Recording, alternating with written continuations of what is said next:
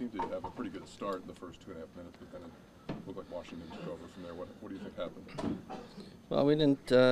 We certainly didn't execute our game plan, and we didn't execute.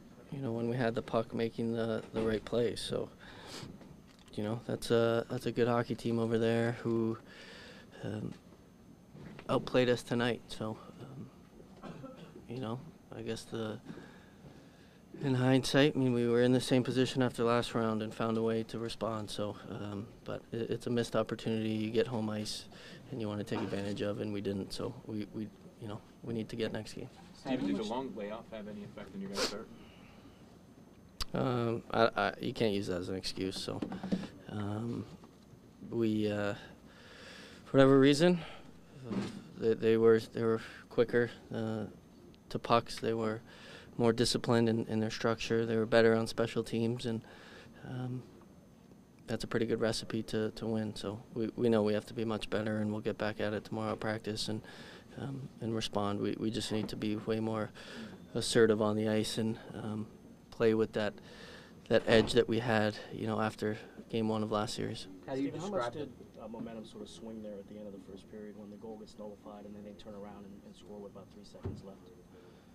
Yeah, we were 6 men by a mile, so I don't think anyone was too fired up about the goal. It was kind of blown dead for a while, but anytime you give up a goal at the end of a period, it gives momentum to the other team, and that's just execution. We can't, right off the draw, we know what they're going to do. They're trying to get it to Ovechkin for a shot, and we were just a step behind in our reads today, and you can't do that at this time of the year against a quality opponent like that. Is that a lack of mental preparation? Listen, call it what you want. We need to be better next game. It just wasn't good enough tonight, and it's the playoffs. You're down 1 game. It's not. You need to respond next game. Was there anything that they did that kind of caught you off guard? Thank you, Bob. Did a shift in momentum change the game? Yeah, that was obviously part of it. Giving up a late power play goal there with a couple seconds left, but the whole game wasn't good enough for where we need to be at this time of year.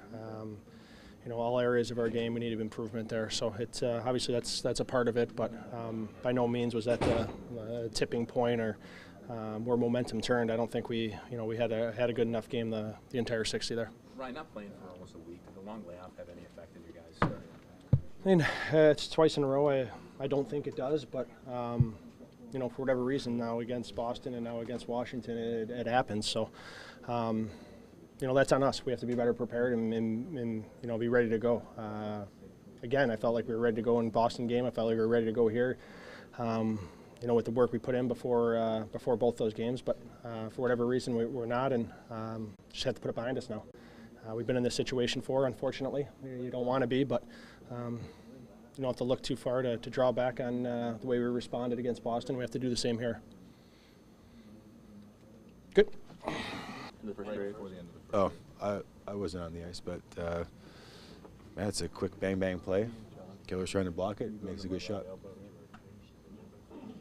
Dan, the playoffs are always about adjustments. What can you kind of quickly read off of this game that you need to adjust to in the next game? Yeah. Well, whatever we did tonight, we got to do the exact opposite on Sunday. It just wasn't. We didn't play our game at all. They did what we should have did. They were on top of us. They gave us no time and space.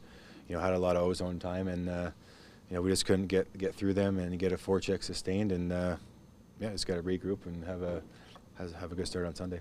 Do you take anything out of the third period? Well, you take a little bit, but obviously they have a 4-0 lead. They're not going to try anything special and take too many risks. And we were a little better. We were a little above, give them less time, but that needs to start from shift 1 and work from there. When you see 6 men on the ice like that to nullify a goal, is there a lack of mental preparation? Well, I'm not really sure. It's tough, obviously Cooch puts one in, but we have 6 guys on the ice, and it was kind of the story of the night. Kind of just doing it to ourselves, not making plays, not getting pucks out, and we just didn't do a very good job tonight at all. What's the feeling in the locker room moments after something like that happened? Well, not great. We need to just you know, one of the good things about playoffs, you need to have a short-term memory.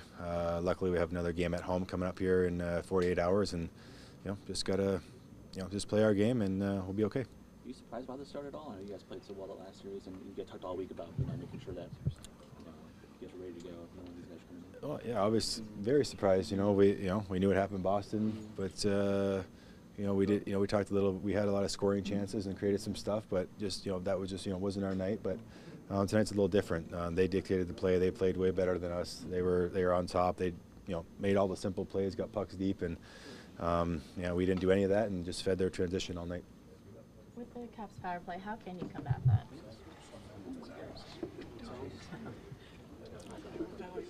Chris, what did you think about tonight?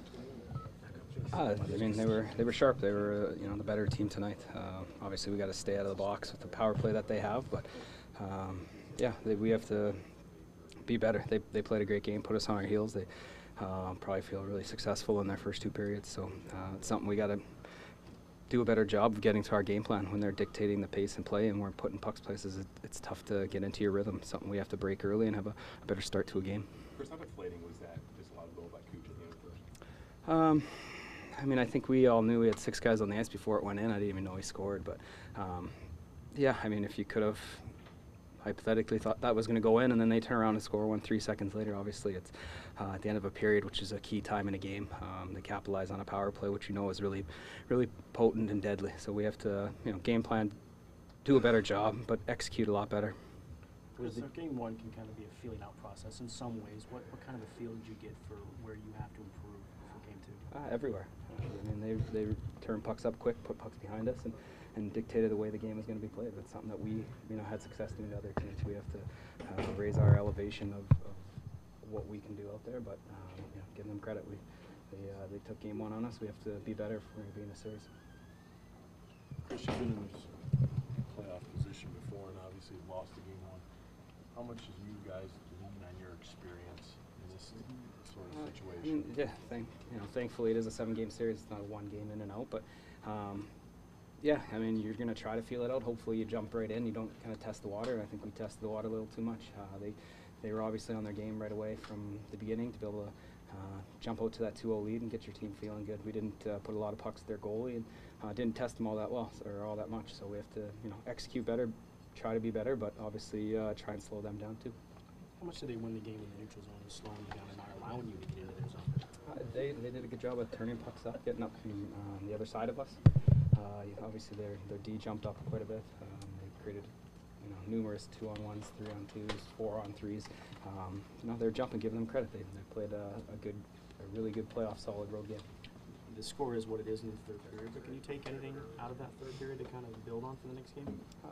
That we need to be better. If we expect to be in this series against a really good, dynamic team that has lots of skill, we have to execute better, you know, arrive on dumps, be better, putting pucks areas, and putting pucks around their goalie. We didn't really test them. We didn't get second, third chances. We have to, you know, try and dictate the pace of play. Did they catch you off guard at all in any way? I mean, just trying to adjust in the third period to what they brought in the first 2? I mean, we didn't have that jump that we needed. They came out and took it to us. That's something that, you know, in your own rink, if we had some time off, we should have been better. That's the area where we should have been on each other on the bench early on, but it crept into our game. We have to, you know, go out and practice tomorrow, look at the tape, see what we can do better to try and change the tempo and how they're coming at us. Chris, the first 2.5, 3 minutes, the puck was in their end most of the time. You seemed like you get off to a good start, but then there was a quick change. What do you think? I think we passed up a lot of opportunities to put pucks on the net, create those rebounds, create those long shifts, things that we had success doing. You know, trying to find those second, third chances, extending a shift. Those are things that you know, we do quite frequently that kind of tilt the ice in our favor, and we didn't do that. We were kind of 1 and out or tried to go 1-on-1, and they turned the puck over and evidently came at us in the waves that we want to do it. So we have to, you know, try to regroup, game plan, but know that we're in a series. It's going to be a tough, hard-fought series. Did they raise their intensity at that point and maybe you guys not match it? I think they just, yeah, they came out wanting to win a game more than we did. I think that they dictated the way the game was played, and I wouldn't lean too much into the third period because they're up by 4 goals. They're you know, going to be on the right side of the puck all the time. So we have to go out there and change the way we're going to think and going to play the game when we, you know, step on the ice in game 2. Chris, are you 1 and out in a lot of those instances because of you guys? It's both. If you don't have extra guys on the rush with you to generate that offensive or put pucks in behind them and arrive on pucks at the right time, then it makes it tough to sustain any pressure.